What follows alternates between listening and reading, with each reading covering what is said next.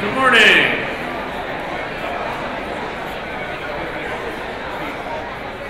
I would like to welcome you back to the John F. Kennedy Center's 16th Annual LEAD Conference. And our keynote for this morning, the amazing Jess Thom. Biscuit. Cats.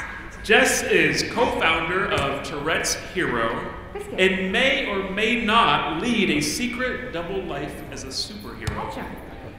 Artist, playworker, and expert fundraiser, Jess currently helps coordinate a large play project in South London. Jess has had tics since she was a child, but wasn't diagnosed with Tourette's until she was in her 20s. With some encouragement from her friends, Jess decided to turn her tics into a source of imaginative creativity, and the Tourette's Hero Project was born. Please join me in welcoming Jess Thom.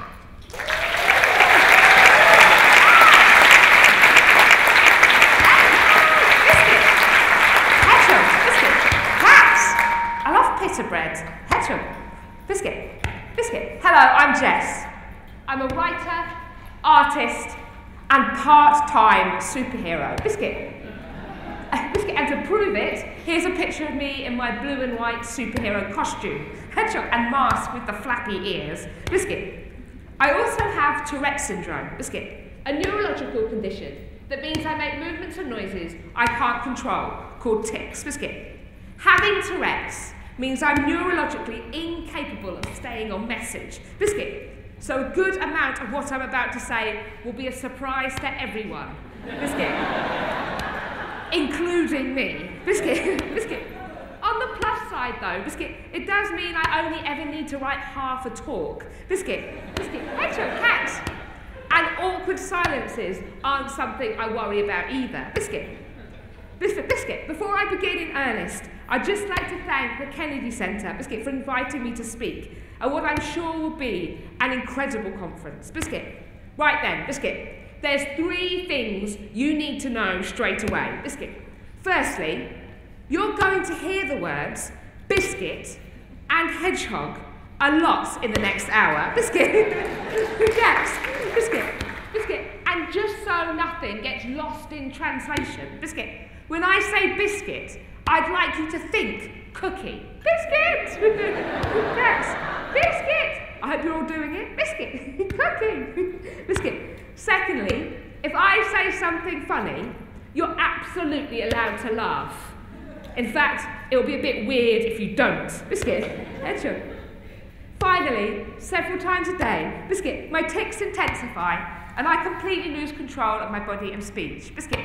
These episodes, which I call ticking fits, look seizure-like and need similar management. Biscuit.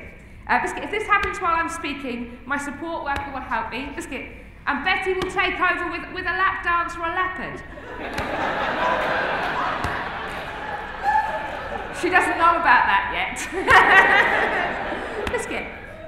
I'm going to give a brief description of myself to anyone who might find this useful. Biscuit. Hedgehog. I love cats. I'm an ambidextrous hippo. Okay, I'm going to try and give a brief description of myself. Biscuit. I'm a 30-something white woman, Biscuit, of average build, with curly brown hair and a very cool wheelchair. Cat. Wheelchair. Biscuit. Hedgehog. It's a wheelchair, just to avoid confusion. Biscuit. Having Tourette's also gives me a very wiggly body, Biscuit, that's constantly on the move. My most frequent tic involves punching my chest. Biscuit. It's happening now, and now, Biscuit. Yes! But don't worry, I'm wearing padded gloves to stop my knuckles getting cracked and sore. Biscuit. All the slides I'll be showing, Biscuit, with the exception of 7 pictures that I'll describe in more detail when I get to them, are colourful, hand-drawn cards giving the title of each section. I will read these out loud. Biscuit. Creativity, visibility, and opportunity. A call to action. When I was asked to come and speak at Leeds, Biscuit, I got really excited, partly because of the prospect of coming to Pittsburgh, but mainly, Biscuit, because the idea of open exchange between those leading on accessibility across the arts and cultural sector captured my imagination. Biscuit. Hedgehog. It's through the exchange of knowledge, ideas, and resources, and by sharing our successes and our challenges, that sustainable social change is made possible. In this talk, I'm going to share with you 5 ideas that I feel are useful for building truly inclusive creative spaces. First though, I'd like to tell you a little bit more about Tourette's and my journey from sufferer to superhero. About Tourette's. Tourette's is one of the most frequently misunderstood conditions on the planet. Lots of people have heard of it, but most of what they know is based on myths and stereotypes. Let's get some of these out of the way now. Swearing, fuck it. It's often characterised as the swearing disease. In fact, only 10% of people with Tourette's have obscene tics. Fuck it. I am one of them.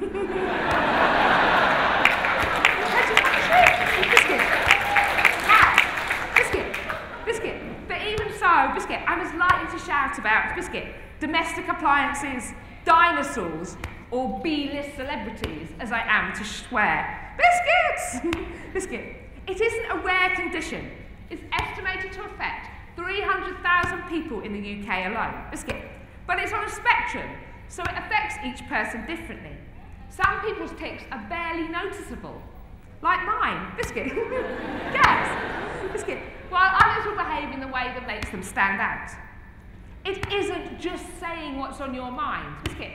I don't think about biscuits nearly as much as I talk about them.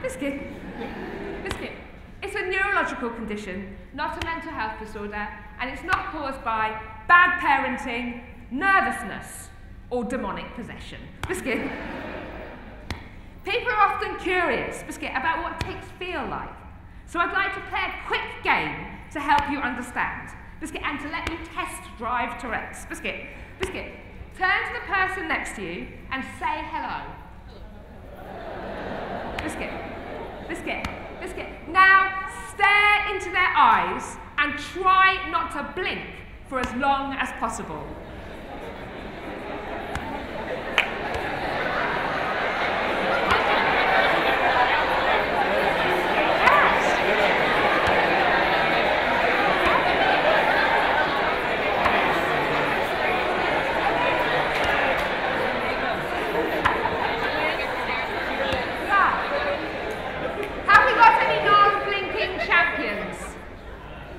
Anybody won?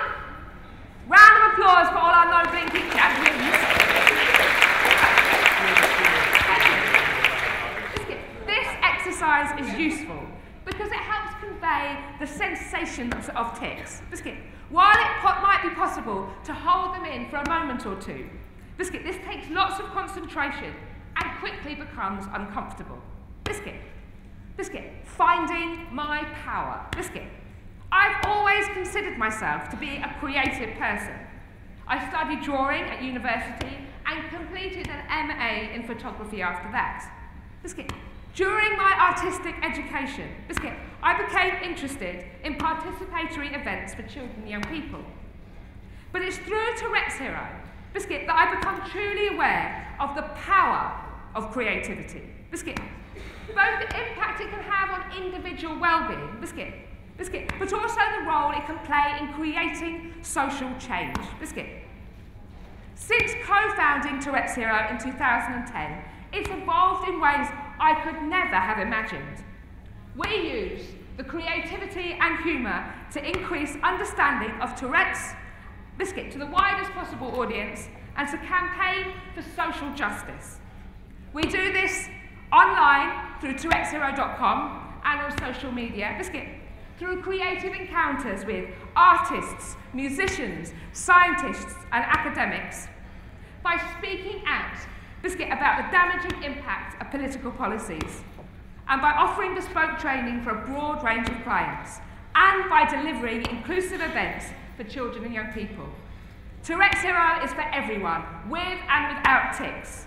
We aim to reclaim the laughter associated with Tourette's.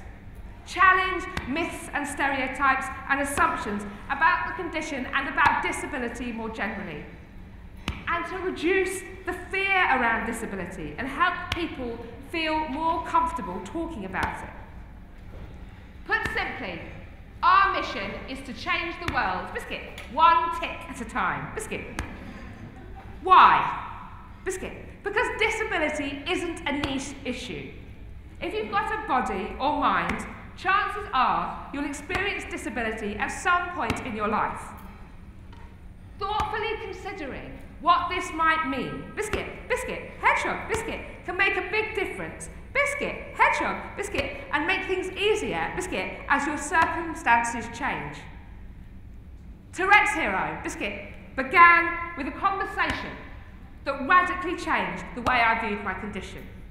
Biscuit, my friend Matthew described Tourette's as a crazy language generating machine, biscuit, and he told me not doing something creative with it would be wasteful. Biscuit, this idea took root and transformed how I thought about my life.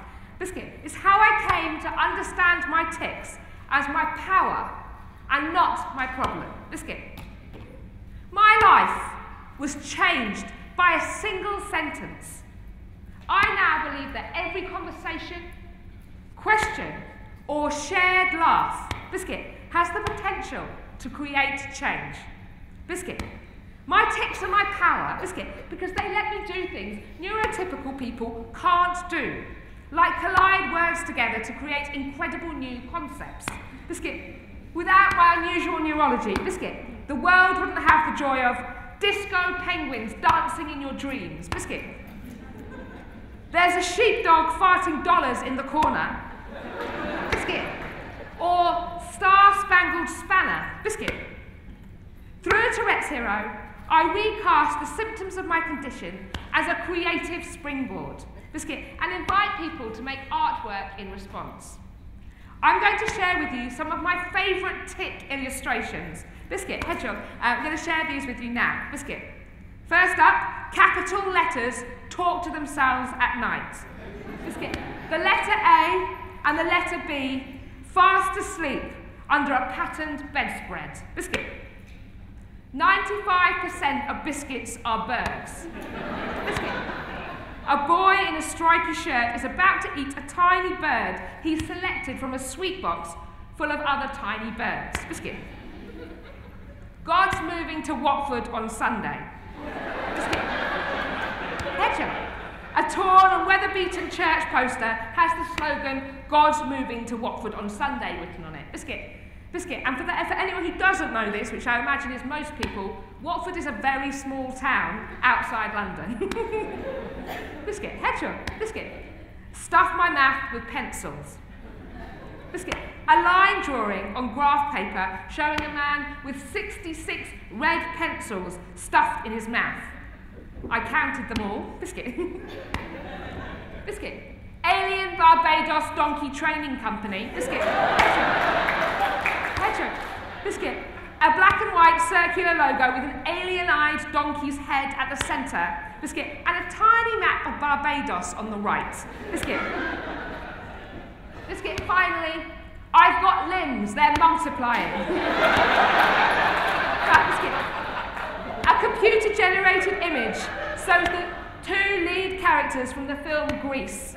Sandy is on the left and Danny is on the right. Both are wearing tight black dancewear. Biscuit. Both have arms growing out of their arms that makes them look like branches of a tree. Biscuit. Before Tourette's Hero, I found it hard to talk about Tourette's without tears. Recognising, biscuit, the creative potential of tics and developing the language and confidence to talk about them has had a more powerful impact than I could ever have imagined. My journey to the stage. Biscuit. Biscuit. As I'm sure you can tell by now, biscuit, having Tourette's means I'm rarely still or quiet.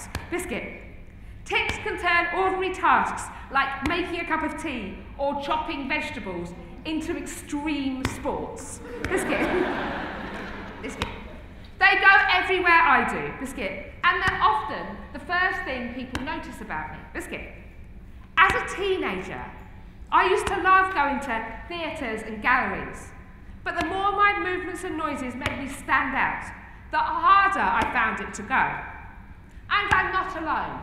Biscuit, back in 2014, when I started work on my first stage show, Backstage in Biscuitland, I Googled Tourette's Theatre, Biscuit, and nearly all the top results were accounts of people, Biscuit, with tics being asked to leave, Biscuit. I'd like to share, Biscuit, a monologue from Backstage in Biscuitland. Biscuit, it's about an experience, Biscuit, that started my journey to the stage, Biscuit. I'd heard comedian Mark Thomas, Biscuit, was doing a show called Extreme Rambling, Biscuit, at the Tricycle Theatre in London, Biscuit. Loads of my friends had talked about it, so I was really keen to go, Biscuit. At that point, Biscuit, I hadn't been to the theatre for several years, Biscuit, and I'd had some upsetting conversations, Biscuit, about my right to, Biscuit, to access stuff and other people's right, Biscuit, not to be interrupted, Biscuit, hedgehog, Biscuit, hedgehog, but it felt right to see Extreme Rambling, Biscuit, because it was about something I was interested in. Mark Thomas walking the Palestinian separation barrier, Biscuit, loads of thoughts and planning went into our trip. I got in touch with Mark by email, I spoke to the theatre, and I went with two people I know really well, Matthew and Poppy, Biscuit. We met Mark beforehand, so we had a chance to see what my tics were like, Biscuit. I was still walking at the time, but was very wobbly and needed help, Biscuit. At the start of the show, Mark introduced me, Biscuit, and let the audience know I'd be making noise, Biscuit. The first half was fantastic and completely absorbing, Biscuit. Then, Biscuit, in the interval, the front of house manager came and said, "We've had some complaints about the noises you've been making, and people are threatening not to come back unless you move, Biscuit. So, you know, Biscuit, would you move to the sound booth at the side of the stage, Biscuit?" He was careful to point out I didn't have to, Biscuit, but at that point I felt, if people are complaining about me, Biscuit, they don't want me here. I knew I wouldn't be able to concentrate because I'd known I was unwelcome and being judged. My only option, having had that conversation, was to move, Biscuit. So Poppy, Matthew and I got up, Biscuit. We were taken backstage through a narrow corridor to the sound booth. Mark was getting ready to do the second half and was clearly uncomfortable with what was happening. Biscuit. The booth was behind glass, Biscuit, because it was visible from the stalls. It had slatted blinds, like the type you get in offices. I could see Matthew was really tense. We'd paid for the tickets, and the view, well, we couldn't really see what was happening, Biscuit. We were surrounded by equipment, and I thought, oh God, I could really muck things up if I press anything. Biscuit. The sound technician, Biscuit, who must have seen the show 100 times, was doing a crossword. She moved up, and we sat on an assortment of computer chairs. I was gutted. We were watching something about segregation, about separation. And I wasn't welcome to watch it with other people. The show started again, and I sobbed. I absolutely sobbed. I couldn't concentrate on what Mark was saying because I felt utterly humiliated, Biscuit, embarrassed, Biscuit, and alone. I wanted to leave straight away and never come back. It felt like an experience I could not or should not access because it was damaging to me. Biscuit. It didn't just speak about the theatre. It was about everything. Like, you don't have the right to be in public space in the same way as anyone else. Your experiences can only happen, Biscuit, if they don't impact on other people. Biscuit. Later that evening, I looked on Twitter and I found a really nasty tweet by a woman who'd been there. Biscuit. Went to political comedy thing tonight. Might have learned something, but for the Tourette's person shouting, "Fuck you, Merry Christmas." Headshot. Biscuit. While I sat sobbing in that sound booth, Biscuit, I promised myself I'd never set foot in a theatre again. Biscuit. Thankfully, this wasn't a promise I kept. Biscuit. Instead, Biscuit, I found the only seat in the house I wouldn't be asked to leave on stage. Biscuit.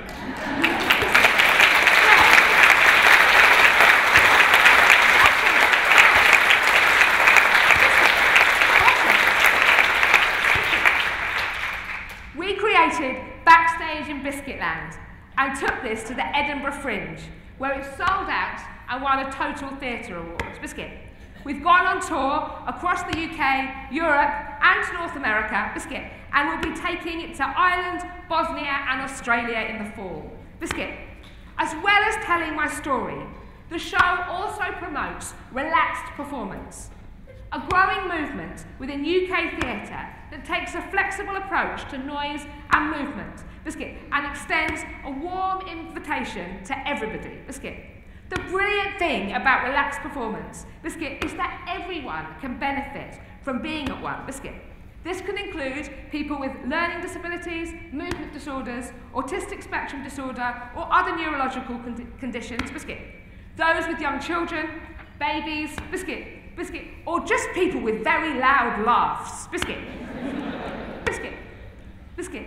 Many other people will choose to attend a relaxed performance either as an access requirement or because they enjoy the inclusive environment.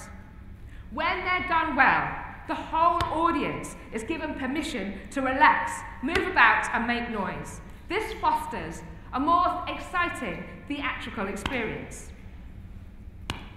Biscuit. I'd now like to share 5 key ideas that have played a crucial role in shaping my practice, my understanding, and my expectations. Hopefully, some of these will be useful in your work building a more inclusive creative sector. First up, I'm not disabled by my body. Biscuit. I'd like to start by talking about models of disability. By this, I don't mean matchstick crutches, papier-mâché wheelchairs, or balsa wood assistant dogs. I mean the models we use to conceptualise disability. Biscuit. For a long time, the consensus was that we followed a medical model. This sees a person as being disabled because their body or mind is impaired in some way. It focuses on what's wrong with the person and not on what the person needs. By contrast, the social model says disability is caused by the way society is organised. Biscuit. For example, if I can't get into a building because it's surrounded by steps, the medical model would say the problem is my wobbly legs. But the social model identifies the steps as the disabling factor. People are often nervous about calling me disabled, Biscuit, because they view the term negatively. I don't see it that way at all. For me, saying I'm disabled acknowledges the barriers I face because of our collective failure to consider difference. Only if these barriers are acknowledged can they be changed. Biscuit, this idea may be familiar to many of you already, but I wanted to mention it because of how pervasive the medical model is within society. Although I've been taught about the social model in training courses, it was years before I truly connected with it. Making that connection has raised my confidence Biscuit, and it's been instrumental in defining how I've come to think about my body and my experiences. Biscuit, the next idea I'd like to talk about is adjustable environments. Biscuit, permission to adjust my surroundings to meet my needs is both essential and transformative. Biscuit, when I first started having ticking fits, being able to leave my apartment safely suddenly seemed impossible. But as soon as I realised I could change my environment as and when necessary, Biscuit, it felt much more manageable. Biscuit. This has involved commandeering building lobbies, moving office furniture about, being protected by the rain from a stranger with an umbrella, Biscuit, and on one occasion having a fit on a fire station floor, carefully cushioned by blankets. Biscuit, my increased confidence in adjusting the Biscuit's surroundings to meet my changing needs has made the difference between me being independent and included, Biscuit, and me being isolated and restricted, Biscuit. In 2014, Tourette's Hero collaborated with Tate Galleries on We Forgot the Lot, Biscuit. Biscuit, here's a photo, Biscuit, showing a boy at the event in a green jacket, reaching out for a walkie-talkie from a wooden structure in a gallery full of paintings as other people look on. Biscuit, headshot. Children from up and down the UK, with and without Tourette's, were invited to take over Tate Britain. 300 participants worked with 11 artists to reinvent the newly renovated building. Biscuit, we set them a simple task. Go into the galleries, get involved with the artists, and help Tate transform to make sure nothing gets forgotten. Biscuit, permission to change space to meet individual need was the concept that underpinned this whole event. And it works. Biscuit, headshot, Biscuit. I'd like to share with you a quote from a parent who brought her family. Biscuit. It's nice that when my son dives into a whole load of stuff, Biscuit, in a corner and wiggles about in it, I don't need to worry. In fact, all that happened was that other children came and lay down in the fluffy stuff and wiggled with him. It's just nice not to have to worry. Usually, it's just me and the public are one big mass, and I'm trying to cope with everything that's happening for my child. Biscuit, what's been really lovely today, Biscuit, is that we've taken over Tate. The public are the ones having to cope with us. There was a lady who came along and said, "That boy appears to be lying on the floor." And I felt confident, saying, "Yes, he is." And, Biscuit, and he can do that. He's allowed to do that. Biscuit, Biscuit, Biscuit. To create truly inclusive environments, we have to be ready to adapt. Whether that's adjusting the physical environment, Biscuit, the sensory landscape, the way we communicate, or the rules. Biscuit. The question I'd like you all to ask, Biscuit, where you work, isn't just what adjustments can we make to ensure we're accessible, but what adjustments can we make to ensure everyone feels safe to be themselves. Biscuit. Visibility matters. Biscuit, Biscuit. About 10 years ago, I discovered Liberty Festival in Trafalgar Square, a disability arts festival slap bang in the centre of London. Biscuit, it was at a time when I was grappling with my own changing needs. Biscuit, Biscuit, I remember how excited I was to discover, Biscuit, this incredible disabled-led art scene. Biscuit, Biscuit, I walked into the cabaret tent, Biscuit, that was being compared by disabled performers Liz Carr and Matt Fraser. Finding funny, irreverent disabled artists making exciting, challenging work, Biscuit, rescued me from my own fears and preconceptions. Importantly, Biscuit, I saw my experiences as a disabled person reflected in ways that avoided tired, complacent narratives, Biscuit, that are often presented in the media. Discovering a vibrant disability art scene, Biscuit, and being able to share this with my non-disabled friends and family was instrumental in giving me the confidence to create Tourette's Hero. Biscuit. A few months ago, a journalist in the US asked me whether I thought that disability is seen as part of the diversity conversation in the UK. I found this unexpectedly hard to answer, because it depends on where the conversation is happening. In the wider context of diversity, key institutions, funding bodies and broadcasters are increasingly appear to be including disability within their thinking. But this isn't necessarily reflected in broader national discussions around diversity. There are still plenty of people who think about disability solely in negative terms.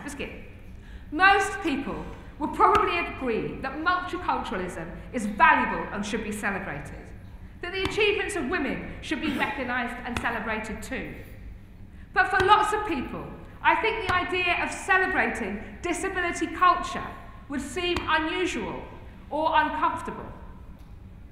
Art, culture, and humour have great potential to help shift thinking and create a deeper, more widespread understanding of disability and difference, but only if this is led by disabled people.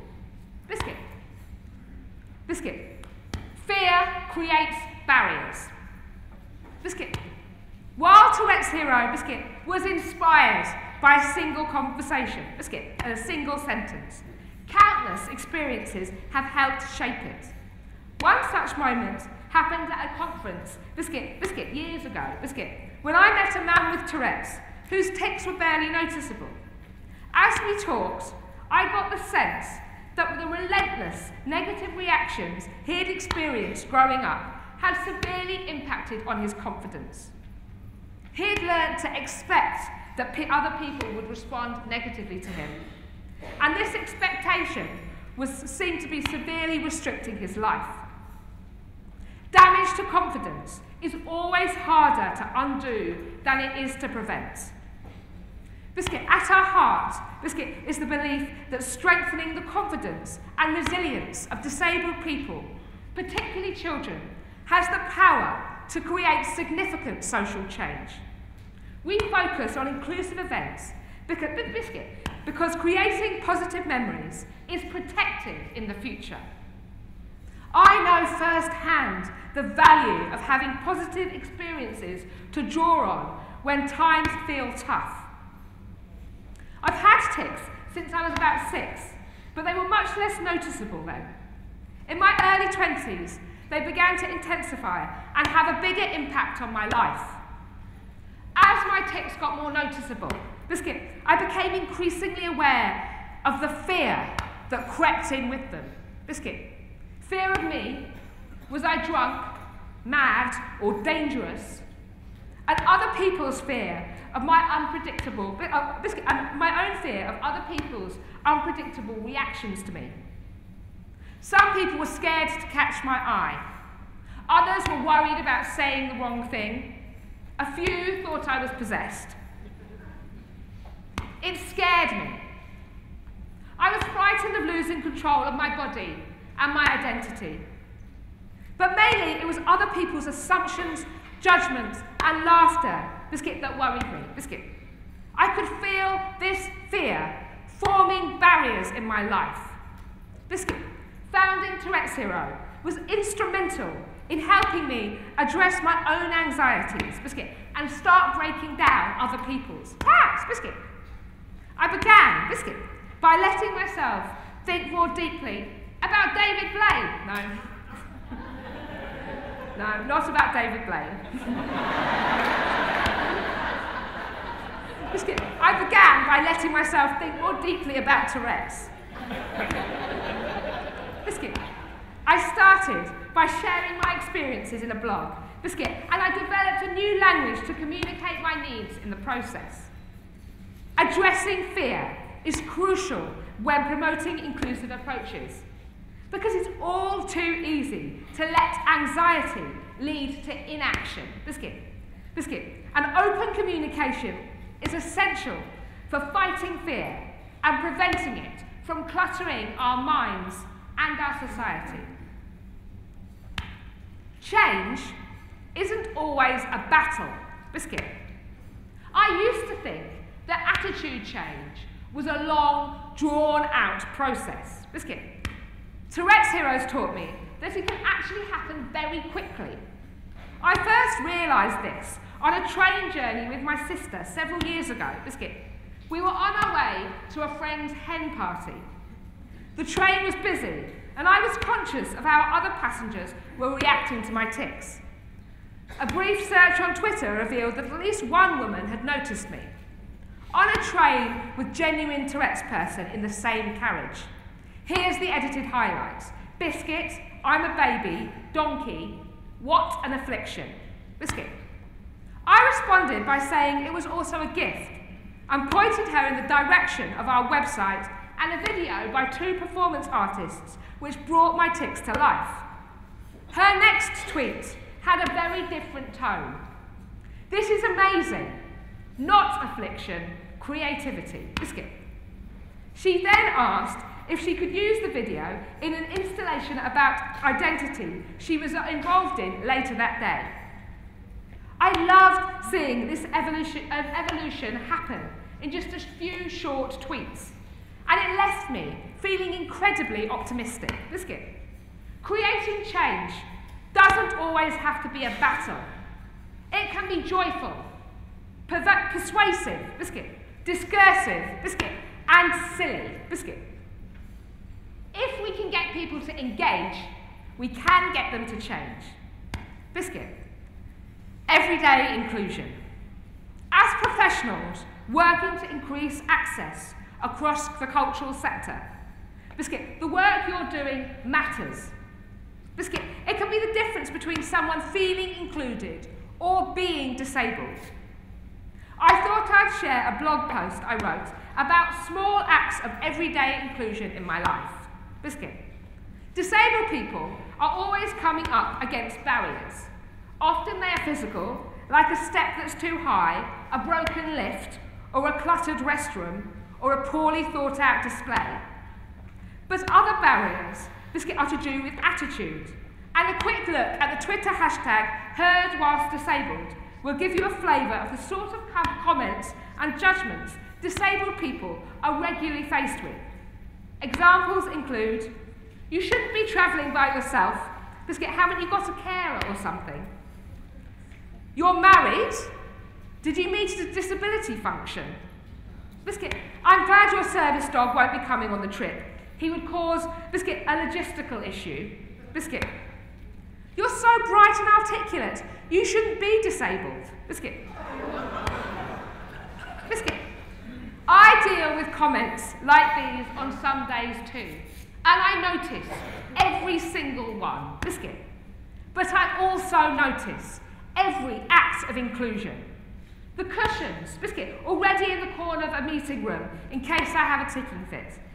The exhibition with its floor plan arranged so I can wheel easily between exhibits. Biscuit. The clean, uncluttered, accessible restroom. The usher who speaks to me rather than to the person pushing my wheelchair. These aren't big acts, but they have the power to build into something positive rather than maintaining something negative. Biscuit. Taking an inclusive approach, biscuit, doesn't have to be complicated. It's the difference between assuming everyone can do things in the same way and understanding that some people will need to do things differently. Biscuit. This shift in thinking, biscuit, reaches far beyond disability and is something everyone can benefit from. Biscuit.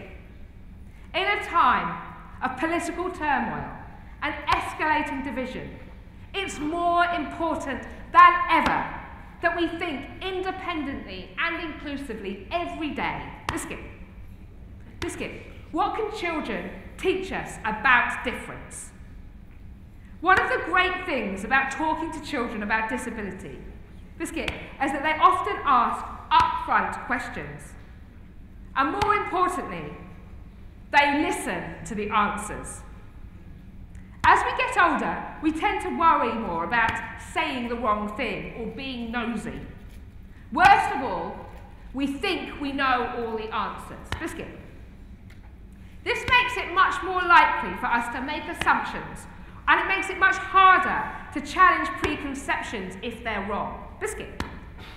I had an experience at the doctor's surgery that I'd like to share with you. I'd only been in the waiting room for a minute or so when a boy aged about 2.5 made a beeline for me. Biscuit. He confidently presented me, Biscuit, with a plastic gold medal and a newspaper cutting. And then he stood back and surveyed my wheelchair. Biscuit. He inspected every single bit of it, walking all the way round several times. Biscuit. Identifying and checking every moving part. He paid particular attention to the brakes. He did all this with no words, but lots of smiles. He was captivated by the wheelchair and fascinated by how it worked. He didn't seem at all worried by my unusual noises and the movements I was making, and his friendly curiosity was delightful. Biscuit. His mother could see I wasn't bothered by his activities and left him to it, while keeping a close eye on what he was up to. He particularly liked the fact that my footplate could be lifted up and down. Biscuit. After testing it thoroughly, he secured it in place and jumped on board. Biscuit. He looked at me and beamed. Biscuit. If I'd been selling the chair, I imagine this would have been the moment I clinched the deal. Biscuit. Biscuit. Children are often ready to laugh, question, and listen.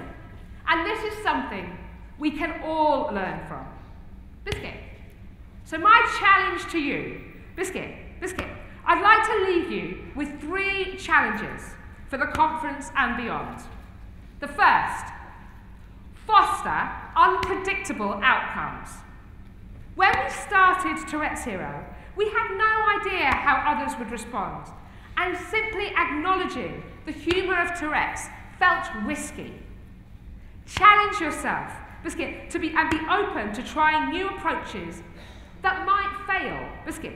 Being receptive to the unexpected can lead to incredible outcomes.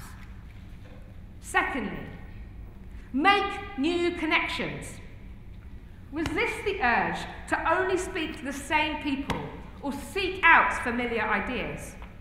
It's all too easy to end up talking in an echo chamber, retreading old ground. Instead, be open to new discourse. Biscuit. It's crucial for forming and reflecting on your own views and for engaging with new concepts. Finally, collaborate, innovate, and improve. Biscuit. Creative collaboration across disciplines can help unlock new ways to capture imaginations and expand engagement. Take opportunities to celebrate and share good practice, but don't stop asking what you could be doing better. Biscuit. So in conclusion, Biscuit. This March, Tourette's Hero celebrated its 6th birthday. Biscuit. And in that time, Biscuit, the most important thing I've learned is that if something isn't working, I have the capacity to change it. Biscuit. And that's not because I have any special qualities or superpowers. It's because we all have the ability to create change. Biscuit. Whenever you're thinking about the barriers you want to bring down, it's also worth thinking about what you want to create, develop, and protect. Biscuit. Changing the cultural landscape isn't too mighty a task, and it's definitely not something we should just leave to institutions, politicians, or people wearing capes. Biscuit. It's something we can all do. Together, we can create opportunities for talent to be shared, Biscuit, for difference to be visible, and for creative communities to lead the way in shaping sustainable social change. Biscuit. If you'd like to find out more about Tourette's Hero, please visit our website or come and find me later. Biscuit. I'll be the one shouting biscuit. Biscuit. Biscuit. Biscuit, thank you very much for listening. And I'm very happy to answer questions. Biscuit.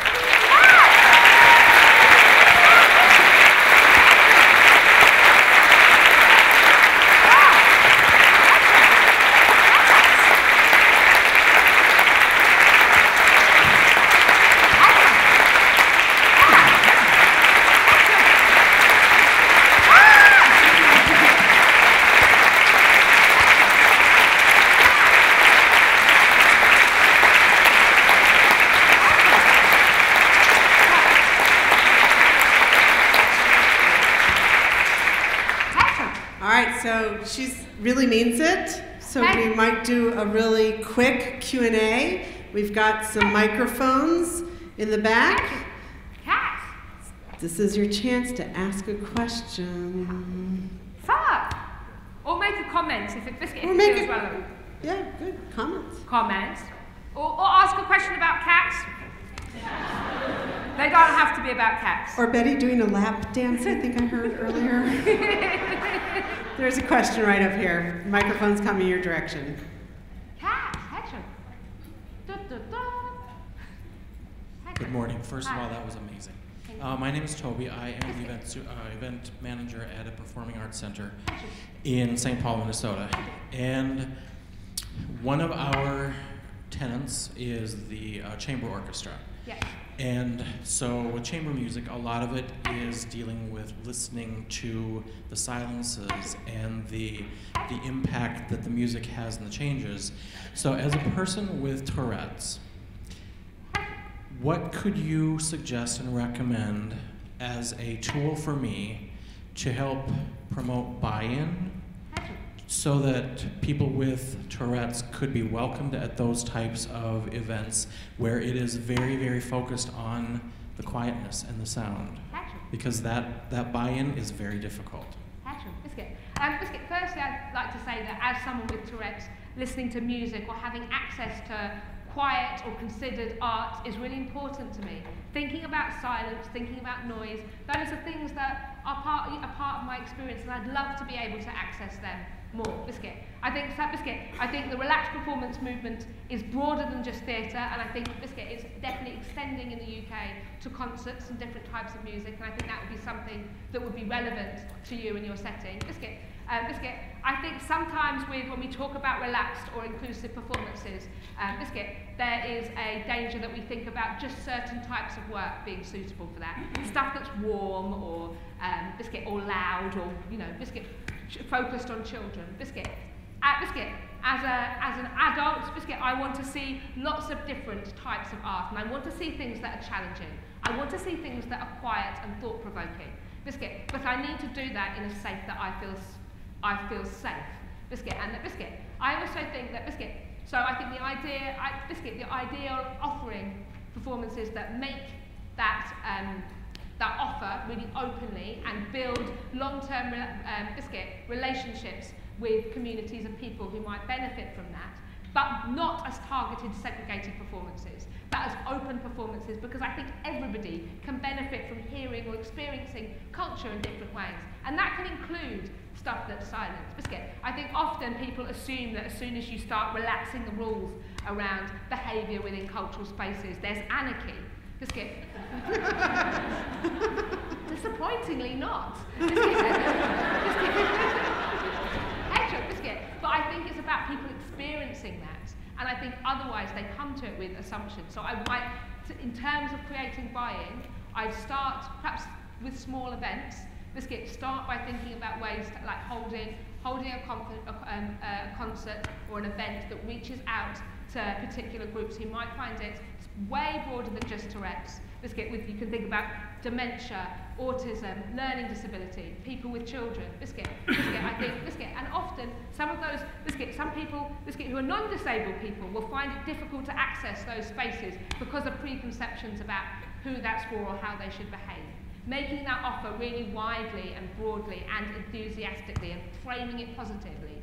Biscuit, and remembering that a huge number of people identify as disabled, so they should be and are part of an audience. Biscuit, and yeah, so I hope that goes some way to answering your question.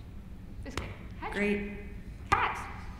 I think we've got time for a couple questions more if someone is...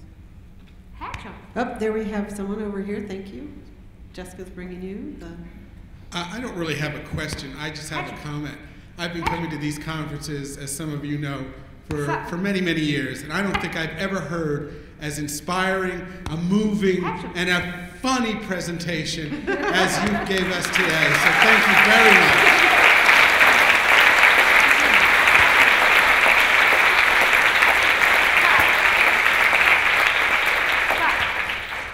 That's lovely. I'm really excited to be here and to see so many people here. The idea that you're all working towards creating a more inclusive sector is incredibly exciting. And yeah, thank you for the work that you do. Biscuit every single day. Biscuit.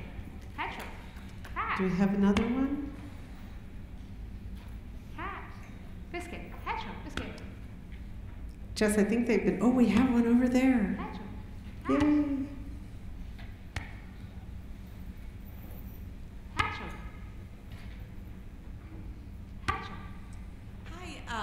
Hi, my name is Mel. I just had one quick question. Do you think you'll ever be touring to the United States so we can see your show? Biscuit. Well, we were here in May.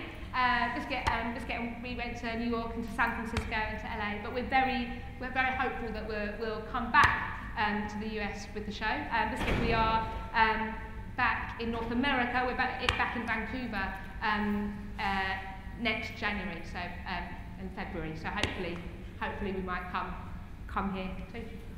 I think hashtag bring Jess to the U.S. would be a great new hashtag, right? And I think there's some people in this room who might be able to make that happen. Biscuit. And we're also creating a new show, so Biscuit, which really speaks to that idea of what sort of work should be accessible. So we're looking at something that's very different from Biscuitland and much more challenging, but hopefully doing that in a way that integrates and embeds access within that. So yeah, look out for that too. Biscuit.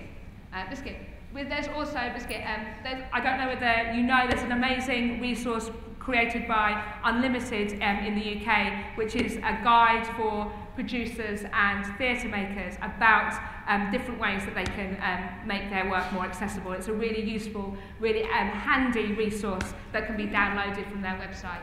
And we also have information available on our website, an information sheet about relaxed performance, which answers lots of the frequently asked questions and worries and fears that people might have about that. Biscuit, thanks. Great. Let's give Jess another round of applause.